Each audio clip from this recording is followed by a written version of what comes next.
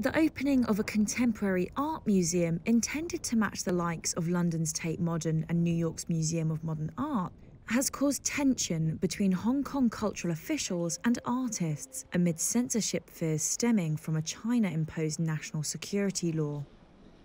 The multi-billion-dollar M+ features contemporary work from leading Chinese, Asian and Western artists, including paintings, ceramics, videos and installations from the likes of China's Zhao Xiaogang and Britain's Anthony Gormley. But the imposition of a sweeping national security law by China last year on its once freest city is casting a pall over the museum's opening as curators and artists struggle to find a balance between artistic expression and political censorship. Earlier this year, pro-Beijing politicians and media outlets criticised certain works in the M+ for breaching the national security law and inciting hatred against China. One of the works being a photograph by Chinese dissident artist Ai Weiwei giving the middle finger in Beijing's Tiananmen Square. Henry Tang is the head of the West Kowloon Cultural District, a new cultural hub that includes the M+.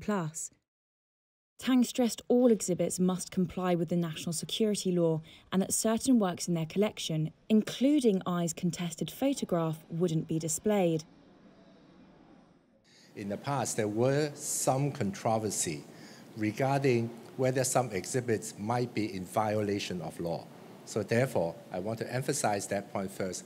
In order to lay the foundation that the opening of M+ does not mean artistic expression is above the law. It is not.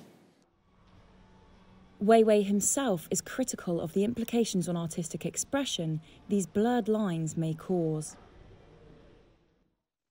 The situation now completely changed. Under the national security law, the museum is clearly under censorship. When you have a museum which cannot or incapable to defend its own integrity about freedom of speech, then that raises a question.